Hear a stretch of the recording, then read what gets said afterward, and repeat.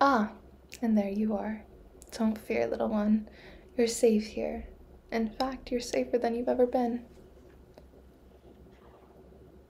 Huh, you look disoriented. That's quite alright. It's perfectly normal for a being of your of your level to be slow to adapt. There's no rush. You can take all the time you need. But perhaps you would be more comfortable sitting somewhere soft rather than lying on the cold, hard floor. Here, take my hand. Well, yes, I am glowing. I can explain that to you in a moment, but first I want to make sure you're comfortable. Shh. It's for the best. Come here. Sit right next to me. Don't be shy. You can lean against me too. There. Isn't that better? The fabric of this couch is much more luxurious than what you're used to, isn't it? I think you'll find that true of everything else. I think you'll find that true of everything else here in my home as well. So, you must have some questions. I cannot promise to answer all of them today, but I can promise you that you'll know everything you need to know. What would you like to know first? I expected that one. Well, I don't think it would be quite accurate to call me an alien. Now, some of the beings you'll see soon, you might say that they are, although most of them don't come from your dimension. What's the difference between me and them? Well, you could say that I'm on a different level, a higher level. Maybe I should start at the beginning. I am a member of a race known as the Lux. At least that's the best way to pronounce it with a mortal tongue. We're quite different from mortals like you. Our power is beyond your ability to comprehend, our wisdom deeper than you will ever know. I can tell you don't believe me. I can't say I'm surprised, of course. The form I wear makes me look like one of your own, but it's only a guise. The glowing is just one hint of my true nature. Look more closely and you'll see the perfect symmetry of my face, the grace of my movements. Still not proof enough for you? Well, I suppose that might be a bit subtle for a being like you. Let me show you something a bit more obvious. Oh, what's this? You're floating! Why, it appears as though gravity suddenly has no hold over you. Almost as though somebody rewrote the very laws of reality on a mere whim. Do you believe me now, or shall I make you go higher? No? Good. I'm glad you're starting to accept reality. Don't worry. I'll return you to your seat as gently as possible. Now, no more interruptions. As you can imagine, we Lux can accomplish great things on our own, and for most of our history we did, leaving the lesser beings of the multiverse to their own devices. But there were a few among us who posed a question. Is it right that we allow those below us to suffer in their ignorance and weakness while we prosper? Should we really keep our gifts all to ourselves? Their wise words resonated in us all, and soon all agreed. It was only right that we use our power to benefit all living things. And that brings me to you. The Lux have enriched the lives of countless species, and humanity is next in line. You are the first human to be selected, but fear not. Soon all of your kin will follow. I said no interruptions. I was just getting to that. Essentially, we are going to take each and every one of you into our care. And more specifically, I'm taking you into my care. You could think of it kind of like a responsible adult adopting a poor orphan. Or, perhaps a better metaphor would be an owner and their pet. Yes, that sounds better. Oh, that doesn't sound good to you? You poor thing. You must be frightened. Don't worry. I'm a kind, compassionate owner. All the Lux are, for that matter. We're not like you mortals, lashing out at each other in fear and confusion. Your life is going to be so much better from now on. Well, yes, I'm sure you had your own plans for your life, but really, doesn't it sound better to have everything decided by someone who's just, well, better? I can make sure everything is perfect for you. Well, that's true. I suppose calling myself better probably wasn't very sensitive, but on the other hand, it's also true. Think of it this way. You're not worth any less than you were before. The fact that I'm better doesn't make you worse, but it does mean that I can make better decisions. Really, this whole situation benefits you more than me. I'm just doing this because I want you to be happy. Well, it seems like you're going to make this difficult. My patience is great, but I suggest that you don't prod the limits of what I'll allow. I'll always do what's best for you, even if that means discipline. Regardless, your outbursts tell me that you've regained some of your strength. Follow me, little one, and we'll prepare you for your new life. What? Hey! Get back here. You can't run from me. That was very foolish, little one. Minutes ago, I showed you my power. Did you really not expect that I'd be able to stop you from moving? Escaping from me is not an option. It's not just unlikely, it's impossible. Oh dear, look at those eyes. Such panic, such frustration. You're nowhere close to accepting your new life, are you? That just won't do.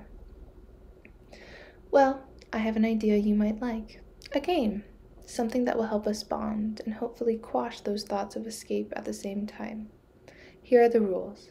The front door is on the other side of my home. If you can touch it, then I'll allow you to leave and I won't follow. But if I catch you, then you stay here with me and no more trying to get away. Naturally, I won't be allowed to use my powers on you directly. How does that sound? In that case, ready, set, go. Not that way. I wouldn't go that way either, unless you want to get cornered, that is. I can hear you. I can see you. I'm getting closer and closer, and I've got you. Oh, dear one, you were so close. The door is just over there. Darn, you almost had it. That was really fun, though, wasn't it? Perhaps you want to play again. Ah, you do? Wonderful.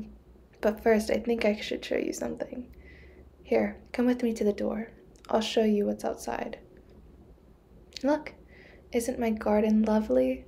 I like to spend a lot of time out here. But what I actually want to show you is just over the railing there. Take a look. That's right, little one. This house is floating in midair. Can you see far down the ground is? Oh my, such harsh words. But not inaccurate, I suppose. You're right. There was never anywhere to go. Winning the game wouldn't have changed anything. You would have had to come back inside anyways, and truth be told, you could never win against me unless I allowed it. See, I can teleport anywhere I want instantly. From here to here to here. Just like that. I can even be in 2 places at once. See? And what would you have done even if you had been able to leave? You're not just far away from home. You're not just on another planet. You're in a completely different dimension. You can't just walk back. I did this to show you all the reasons that trying to run is pointless. So, still want to play again?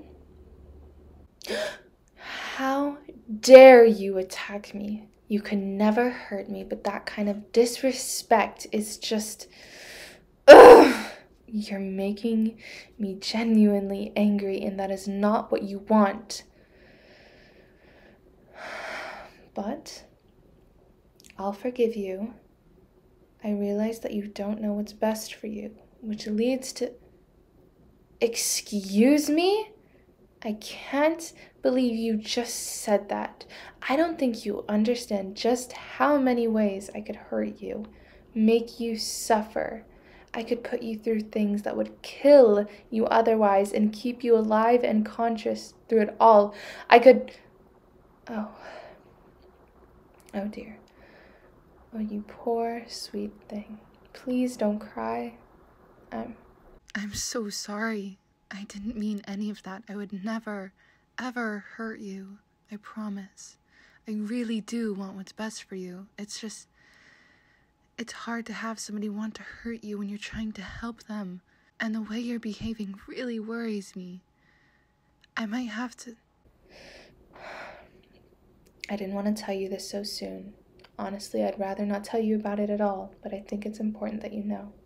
You see, we Lux have been watching humans for a long time, and, well, we haven't been very impressed, to be frank.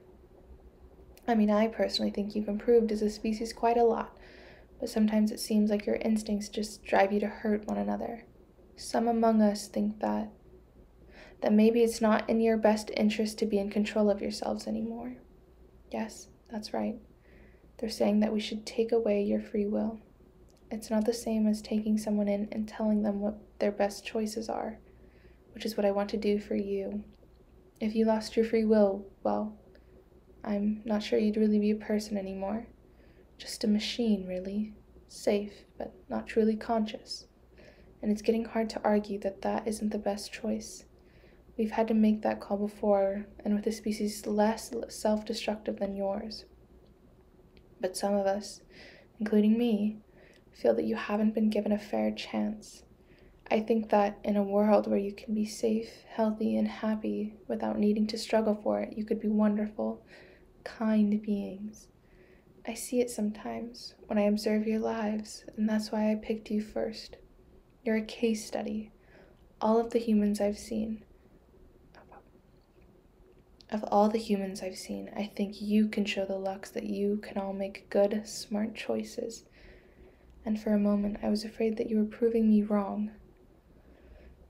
It's really inappropriate for Lux to do this, but I'm begging you, please, just give this life a chance. Just be good for me and I can make life wonderful for you. I want to make you the happiest you've ever been. Give me a chance to, and I will. I'm offering you paradise. Imagine it. You can play games and relax all day, eat incredible foods that don't exist anywhere else in the multiverse. When we bring other humans here, you can be among your own kind as well. Oh, and here's the best part. You'd be immortal. I mentioned it earlier in sort of a scary way. You won't ever die or grow old. All you'd have to do in return is obey me. I know that sounds intimidating, but I won't ask much of you. I might ask you to play with me or go places with me or just stay with me for a little while. I'll have you do some little chores as well. Even though we Lux have great power, it's still nice to have mortals take care of some of the little things for us, especially after all we do to take care of you. But don't worry, it's not like you'd be working all the time. We have so many mortals under our care that we can split up the work quite a bit. If anything, you'll probably feel fulfilled, like you've earned your place here. Well, what do you say?